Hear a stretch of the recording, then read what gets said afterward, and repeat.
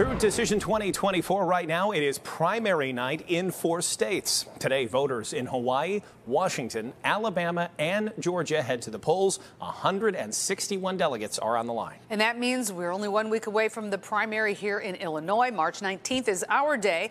So what do we need to know before we head to the polls? We got to ask our political reporter, Mary Ann Ahern. Who else? She's got some of the top things that you actually may see on your ballot. If it's Tuesday in an election year, it must be a voter day somewhere, right? Somewhere.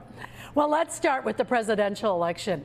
And both Joe Biden and Donald Trump, they hope to clinch their party's nomination tonight. And as the results of tonight's primaries, they should be counted, they should be able to clinch it. The Biden versus Trump rematch is already in full swing, but the delegate count makes it official. And each of them are just short of what's needed. It is very possible it will happen tonight. That makes next week's presidential primary in Illinois and 3 other states maybe a little less dramatic, but there are local races that we will be watching closely. Starting with the Democratic primary in the Cook County State's Attorney's Contest, Kim Foxx is out. Either Eileen O'Neill Burke or Clayton Harris, one of them will face a Republican candidate in the fall. We're also keeping a close eye on the referendum called Bring Chicago Home, also known as the Mansion Tax. It would allow for an increase on taxes from properties sold worth more than $1 million. New money would go towards homeless initiatives.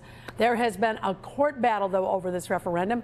It is on the ballot now, but they are appealing to the Supreme Court. So that referendum question, it's really at the end of the ballot. And what happens too often, people miss it. Not a good idea. We have much more on that coming up tonight at 5 o'clock. Why our Cook County Treasurer is telling us that low voter turnout can really swing how a referendum is decided. It's at the end and it's very long, too. So I just voted yesterday, so reading all through it, you really got to understand what you're reading before you take that vote. Good to know. We're going to have much more on that at 5 o'clock. All right. Thanks, Mary Ann. Appreciate it.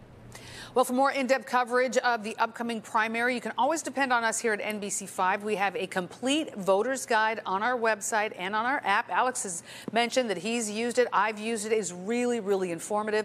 So all you have to do is scan the QR code on your screen. It'll take you right to it. It's a one-stop shop for everything you need to know. Really good thing to do over the next week.